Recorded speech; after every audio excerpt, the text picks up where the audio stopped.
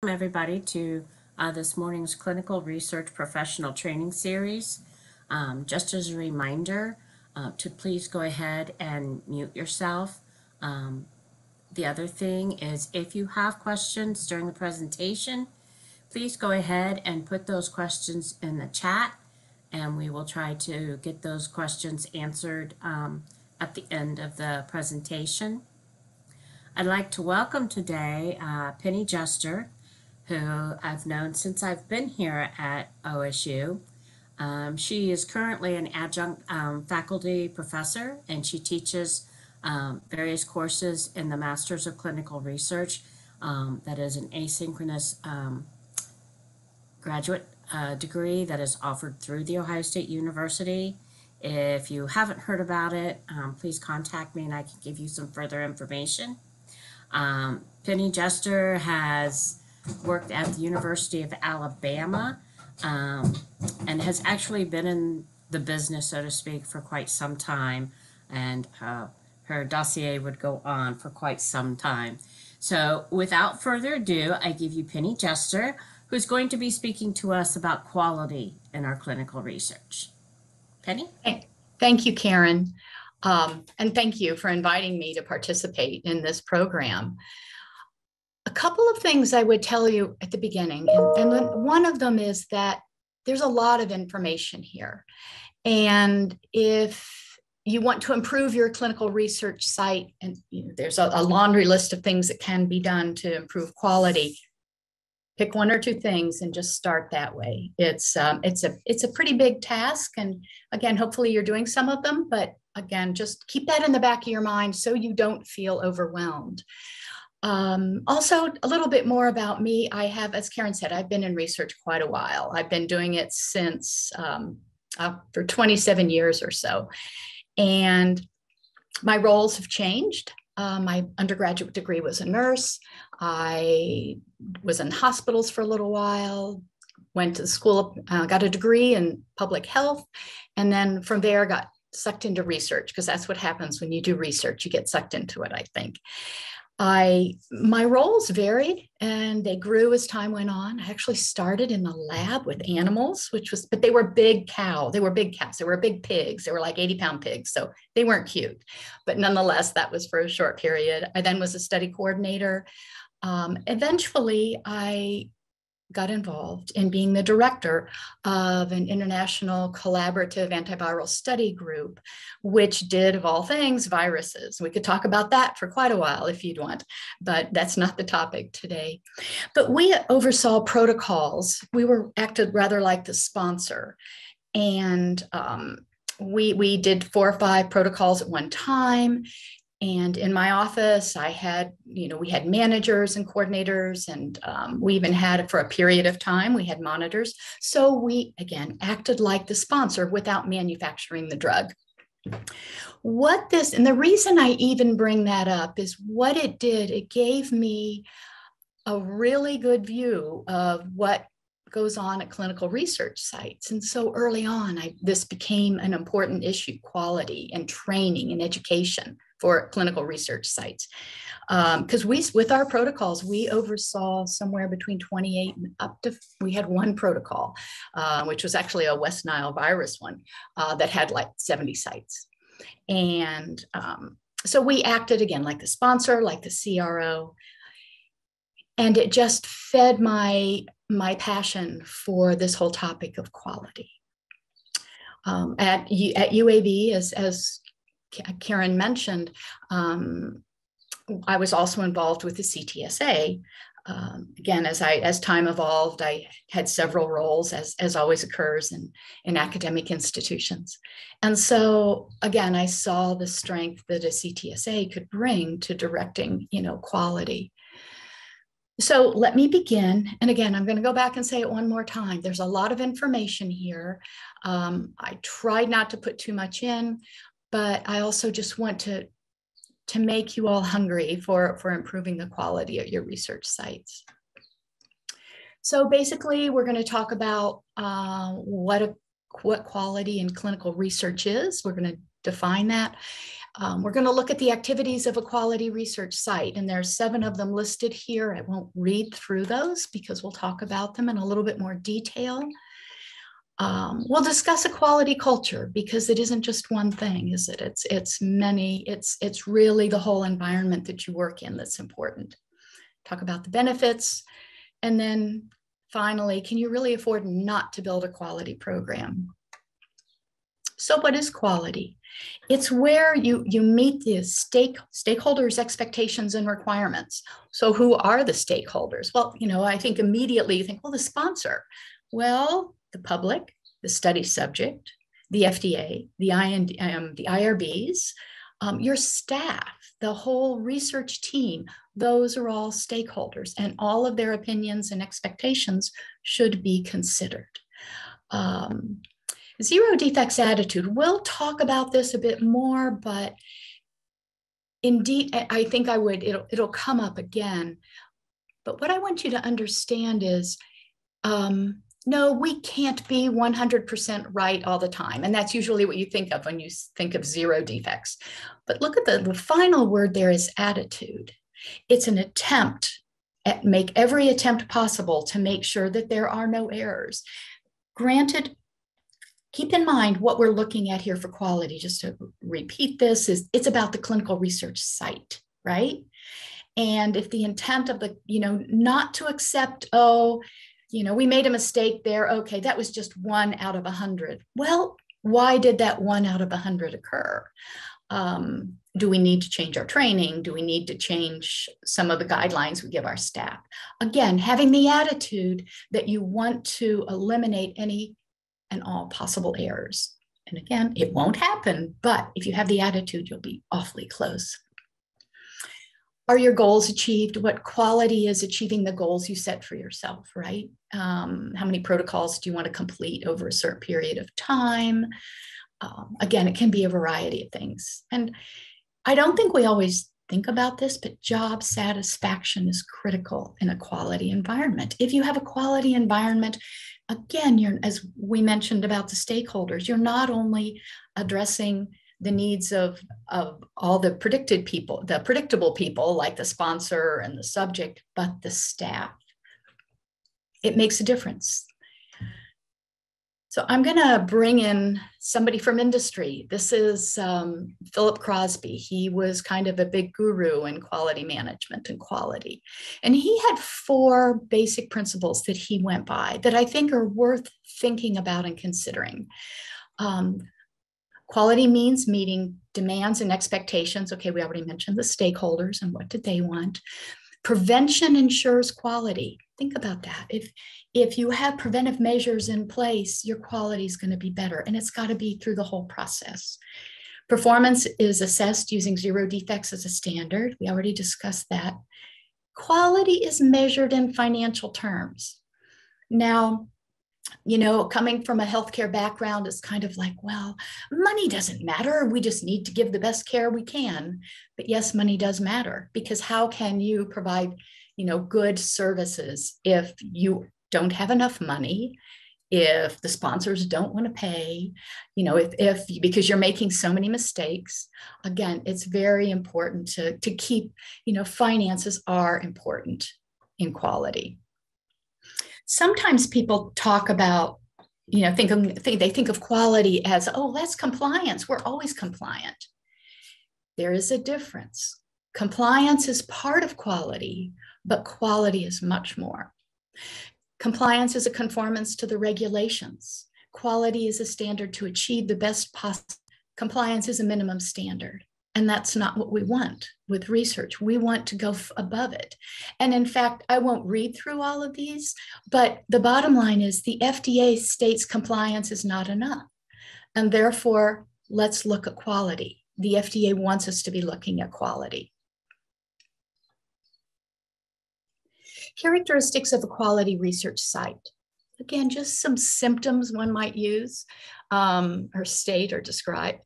Starts before taking on a trial, ends when you're no longer doing research. Everyone knows what they're doing. I often felt that when putting together a research team, I might have had a data entry person and I wanted that person to do their job 100% correct, but they're only going to be able to do it that well is if they understand the jobs of the people around them. It helps them in problem solving. Again, people shouldn't be working in silos and only with their own knowledge, but have at least a good understanding of the people around them. Everyone knows what they're doing. That's what I just described. Patient subjects are safer. You have a retention of staff, which will come up again. And that's, again, if you include quality as a satisfied team, you're going to be able to retain your staff better. It's a beacon for sponsors. And I'll refer to this, there is a group that I'm working with right now, in addition to teaching at Ohio State. We're trying, and it's a group of about 8 very seasoned researchers from across the country. We're trying to develop an accreditation that would be used by research sites, expecting them to have that they would have quality programs and they would be certified in that or accredited. And therefore, what is it? Sponsors are going to be thrilled with that. Teamwork, again, another strong characteristic of a quality research site. So then there are 7 elements that I just want to talk about that could be broken out of a clinical research site that could be built on to increase and improve the quality. So let's look at management. Again, some of the ideals are they have a vision, mission, and values statement. Again, everybody knows why they're there. I mean, that's sort of a one, and you could almost argue we already know what our values are. Well, but again, stating them and having them not known by the staff. Having a rigorous protocol selection process. Every protocol is going to be different, but what is the process? So to step to the side for a minute, the other thing to think about is a lot of the points that we bring up can be addressed by policies, procedures, and standard SOPs, standard operating procedures. Again, those are things that you could, fit in here as well. Having clear roles and responsibilities for the clinical research site, making sure you know everybody's skill. Again, it puts you further ahead when you go to protocol selection and when you're implementing a trial.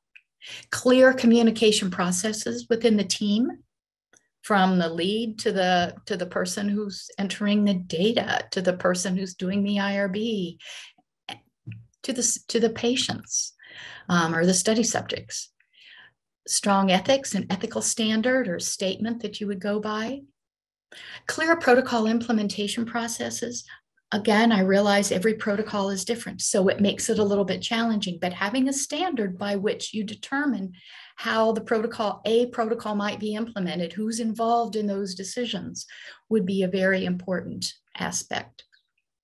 Information management, and this goes for so many things. It's probably, that one doesn't even need to be said, but having a clear description of how you will manage not just the protocol documents, but your internal documents. This is probably the one I like the best. It's quality activities, because I can tell you that I didn't do this as much as I should have when I was running sites. Record keeping and confidentiality, yes, that would be done, and you have to have a clear standard for that. Quality improvement processes. Having a means by which, and again, that sort of ties into continuous quality improvement, where you not only look for errors in real time, but you also fix them immediately. And then on an annual, biannual basis, you may revise your processes if you see a problem that's more than a one-off. But you have to have a system in place to review them and to state it. And again, I'll just throw this out there. Let's say you're looking at deviations. Yes, a deviation occurs. The first thing you would do was, okay, so we had a deviation. What was the problem? Did you not have the information? I'm talking to the staff. Did you not have the information you needed? What could I have provided you? And then you look at the deviations in aggregate for a protocol, for all your protocols. Maybe you look at your deviations quarterly to see if you have a pattern. And then maybe you're going to change your processes. You're going to include some education for the whole staff or for the staff that it applies to. But again, it's the immediacy and correcting the immediate problem, and then looking at changing processes and SOPs over a period of time, but doing it in a regimented way. Having a corrective action plan that you use, and allowing for innovation. Staff will have some really great ideas, so inviting their input is really important in a quality office. This is one which is probably not as critical. I mean, certainly risk managing and mitigating. I mean, it is critical, but it's probably one that everybody's doing. Adverse event management. Most of the sites that I've ever worked with do have a means. It's just a standard process. If an adverse event occurs, these are the steps you take. Granted, again, I do realize it will change. Some of it changes per protocol, but there are standard things that your site should do. And then going back to the top, sorry for reversing the order, defining processes to assess for risk.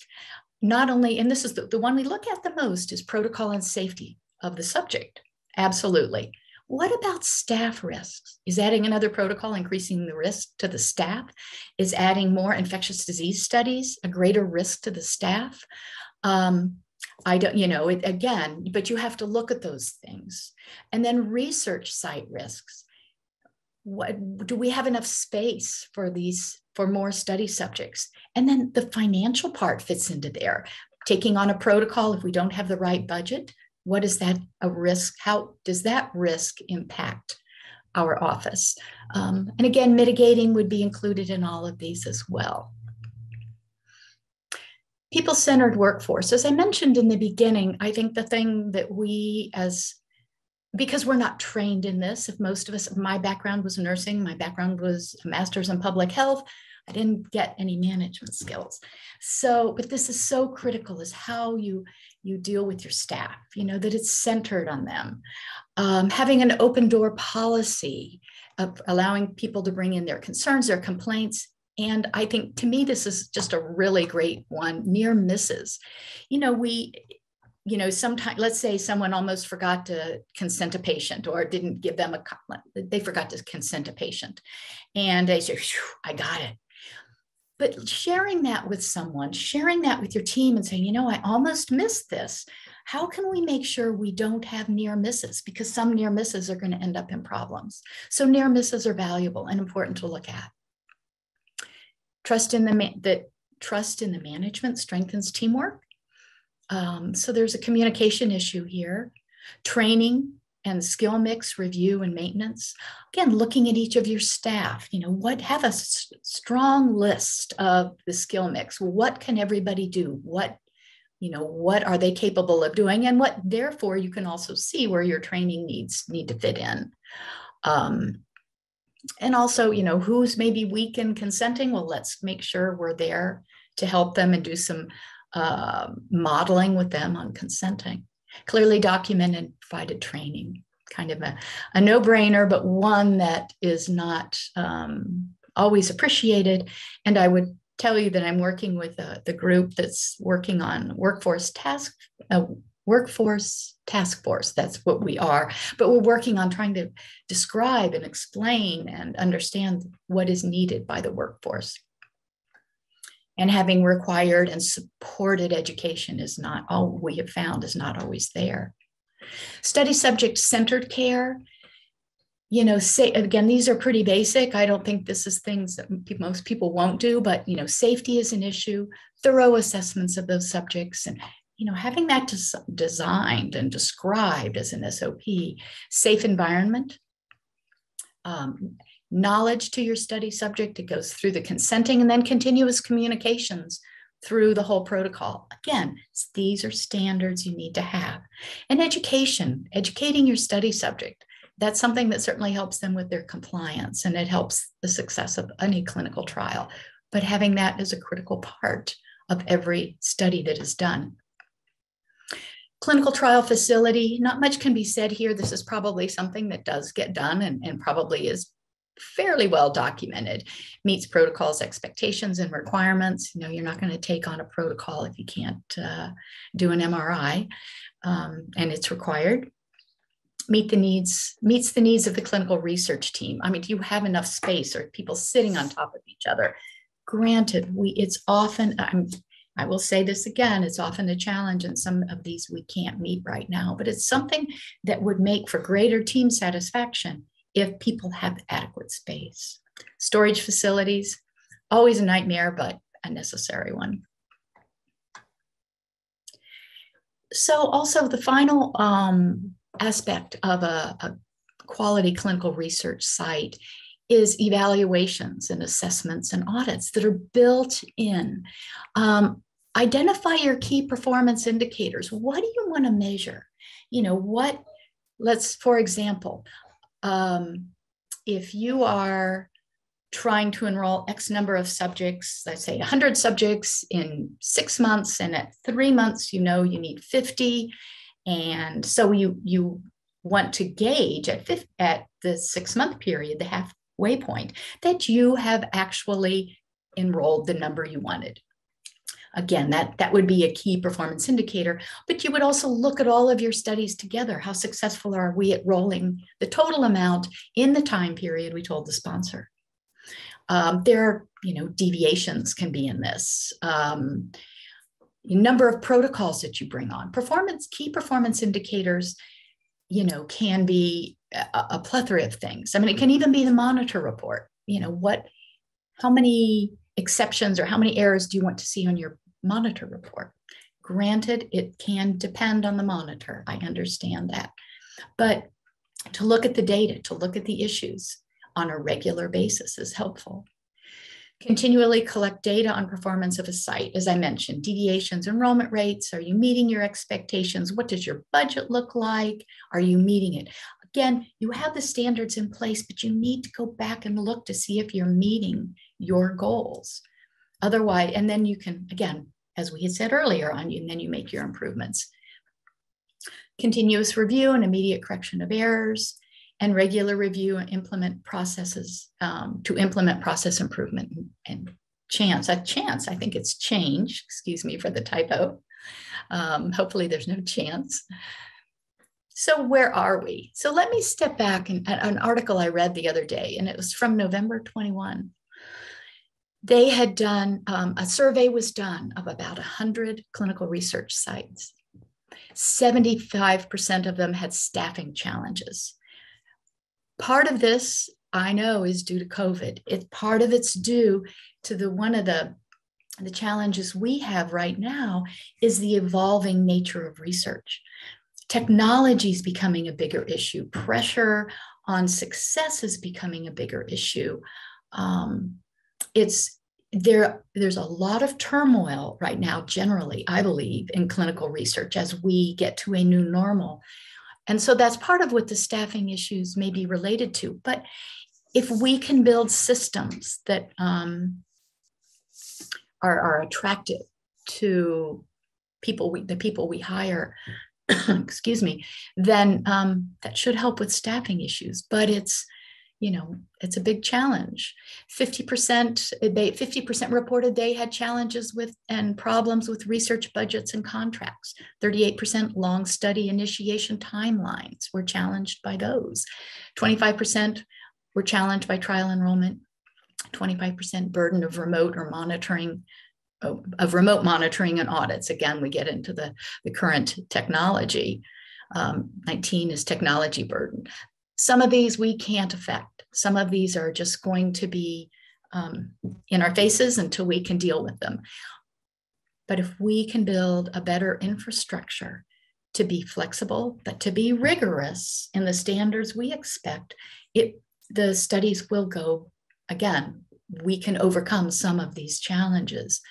Another thing, I didn't have it down here, but another challenge we have in research right now is the number of clinical investigators. In the past 6 to 8 years, we have gone from 15,000 across the country, 15,000 clinical investigators, PIs, to roughly 10,000. We've lost a third. Several ways of looking at that. As you all know, many people get into research because they think they want to do it, and then they realize how much work it is, especially PIs. And they say, well, I don't think I want to do this after all. And it has become more complex over time. So maybe that's part of it. But what if we had clinical research sites that ran extremely smoothly and were very successful? Maybe we wouldn't lose the investigators. We would have plenty of investigators. Again, time, we can only try. So the other part of a quality clinical research site is the culture. And I've referred to that throughout, but it's I wanted to present some of the definitions to you. It's a set group of values that guide how improvements are made to everyday working practices and outputs. In a quality culture, the one I like best is the next. In a quality culture, there is no need to check final output. Indeed, to do so is to shift responsibility away from those involved at each stage. This truly emphasizes the importance of every person who's involved in clinical research. And you don't just wait till the end to see if you're successful. You think about the process in the middle, and you measure and watch closely, and all the things we've mentioned: enrollment rates, clean CRFs, rates of consenting or rates of errors in consenting. Again, you don't wait till the end to look at it. You look at it through the process.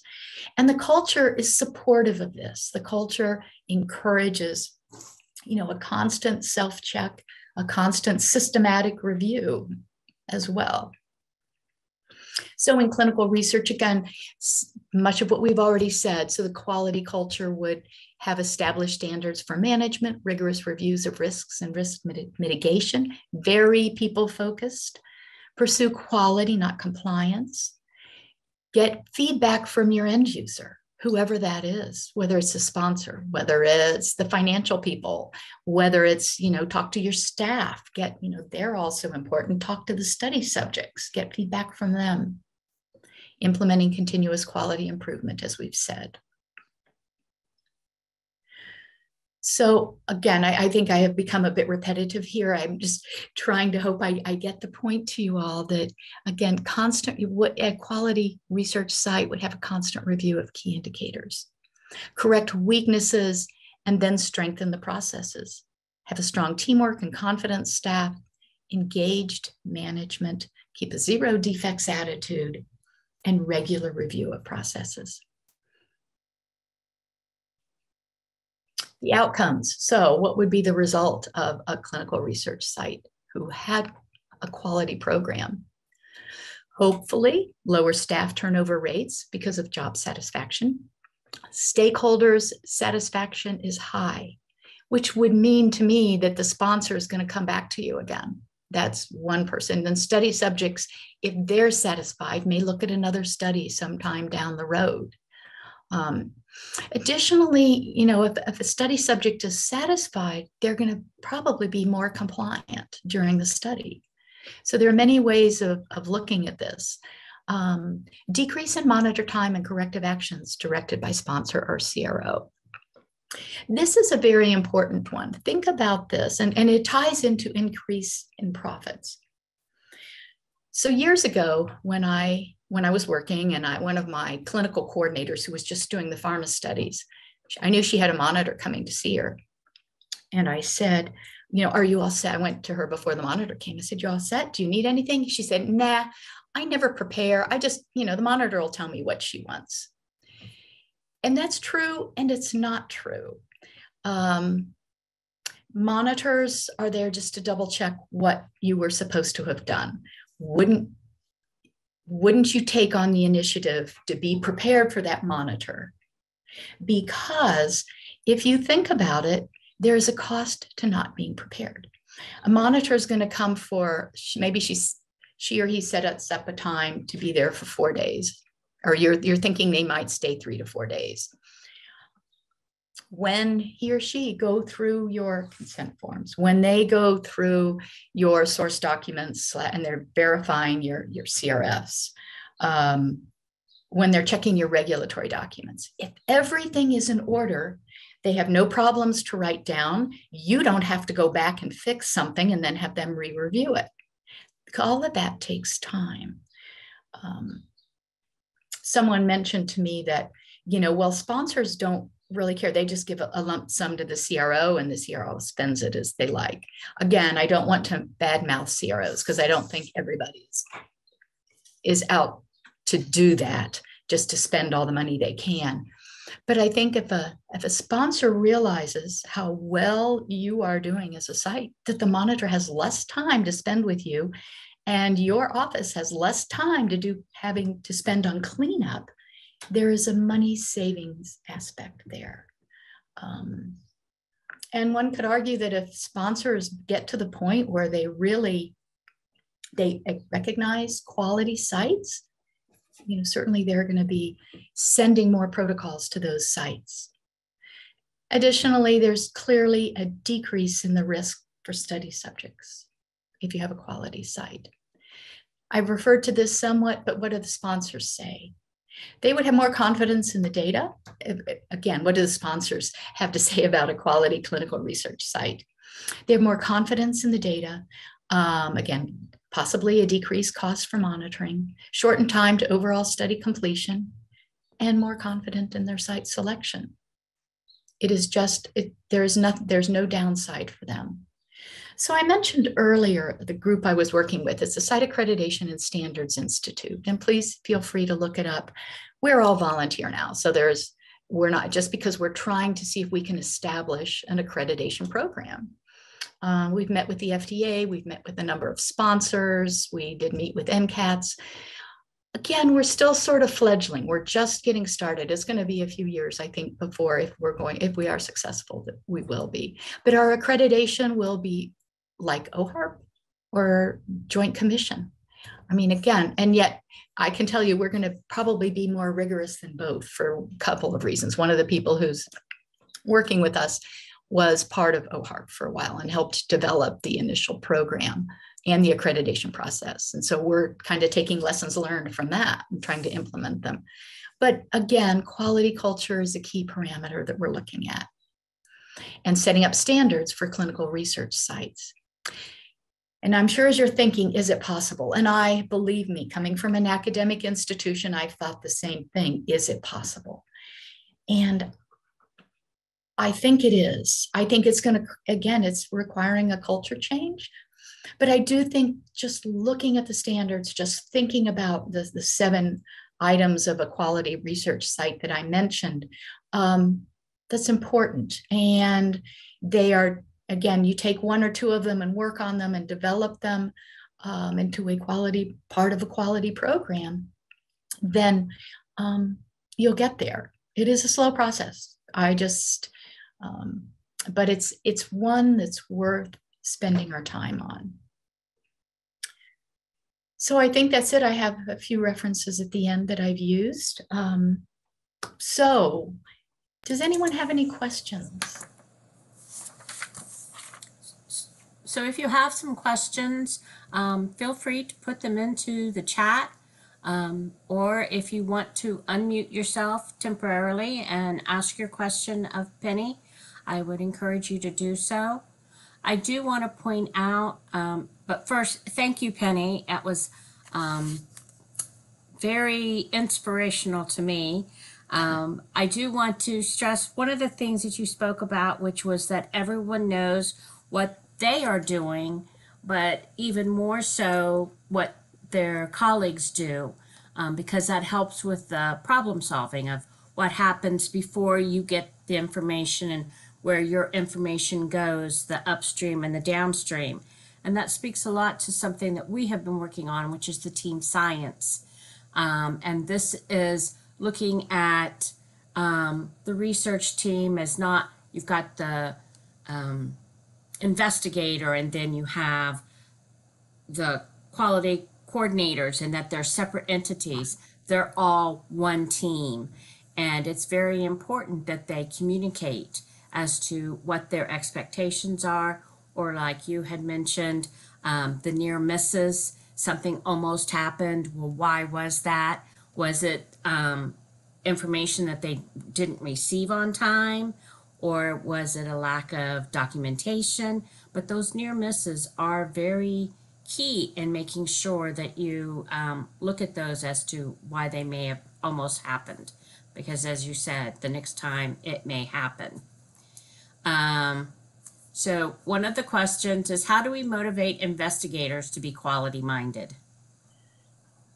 Okay, Jennifer, so here's what I would tell you. Don't ask that question. I'm only kidding.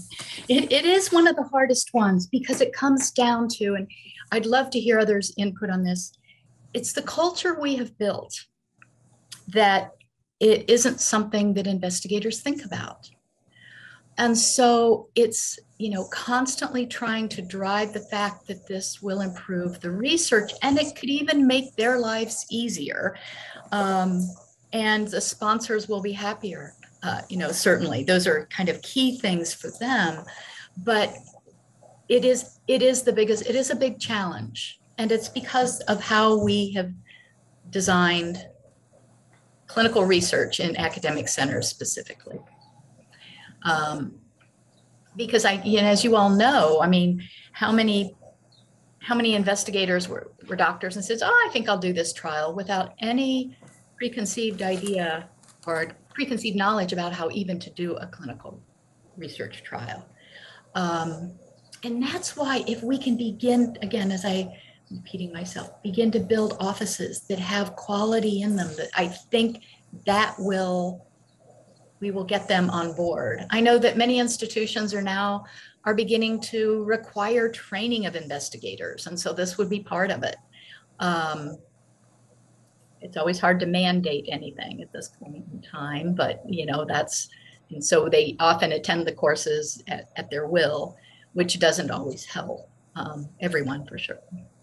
But Jennifer, it was a good question. And it's kind of the elephant in the room, but I think I'm just hopeful that we can address it. I think, again, it comes back to changing the research culture.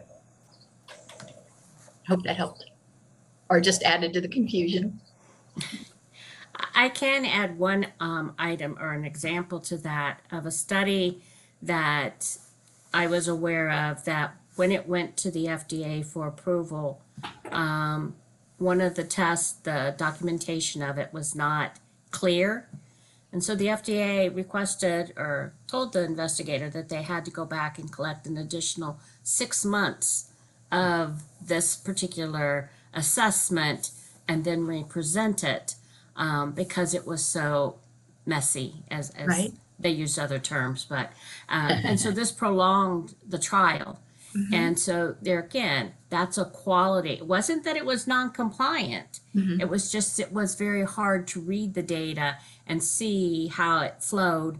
And so they requested that there be a 6 month repeat, watching some of the things and laying it out better. Right. So again, it can add to the trial, and so that's why that culture is important. That it was it the PI that did it that way? No, but he approved of it that way.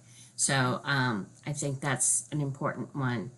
Our next question is there anything you would add for non-sponsors clinical trial research, such as NIH funded, investigator initiated? Where I guess NIH is not exactly monitored in the same way. Right. Well, let me talk a little bit and then please re-ask your question if I don't answer it. My experience with NIH was our contracts were all with DMID and we were required to have monitoring and they paid. So I think, so that's one thing, but I am aware that there were other NIH institutes that maybe did not provide the funds to do monitoring. And early on, I would tell you, we kind of did it. We did it, if I'm answering it correctly, when I first started with the group I was working with, although we did get money from the NIH, we did our own monitoring, which was a little bit of a conflict of interest. And so we stopped doing it. But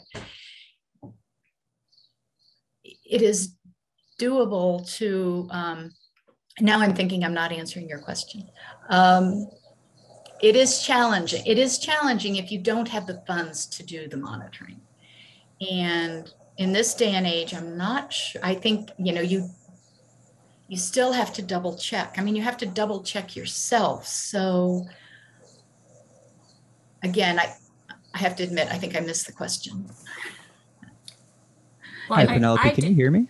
I can, Yes. I can. No, that's kind of the point that I'm trying to make is yes, and especially in COVID, there has Yes, been a lot less, obviously in-person monitoring and just monitoring in general, right? right. And what you said is very true to the research group that I work with is that a lot of our monitoring is by ourselves and second checking ourselves and trying to build a culture of quality just within our own research team. So Right. I just wondered, yeah, if you had any general advice for those specific scenarios when it is kind of on yourself, on your team, and there aren't necessarily specific funds just for clinical monitoring. Right. I think what you've, I think you've what you've said is true. You build, the best you can do is to build within your team as many quality double checks that you can. That's probably the least expensive. There's always the ideal of having a totally independent person just look at your research and do a quality check on it. But that costs a lot of money.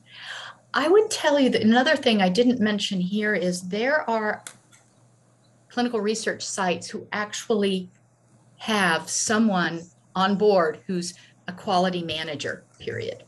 And that's their job. And I could see a scenario whereby if you had a quality manager, they would do a lot, but they would really be, and I'm just, again, funded because I've done budgets before, but they would really be funded off of every single protocol that you have going on, just little bits, so that when they can help manage the office, they can also take up the slack when there is not a monitor. So again, that's another way of doing it. And they also, again, because it's their specific job, they're pretty separated from everybody else because that's their title. They don't involve themselves with study subjects or any study protocol implementation. They're just available. And I'm going to tell you all this, and if I probably could get in trouble for saying it, that in my brain, if we could use some of the indirects we bring in for these sorts of people, it would make a world of difference in the strength of our research. But I don't handle the budget, and I don't run an academic institution, so it's not fair for me to say. So let me add to that. For NIH studies, yes, investigator-initiated studies still need to be monitored. All studies need to be monitored at some point. As far as doing some of the quality checks, when I was in that realm while at Children's, we would self-check one another for those NIH studies. So one of my protocols, I would choose a coordinator that was not on my protocol, and they would do some of the self-checks as far as consents, study endpoints, and those types of things.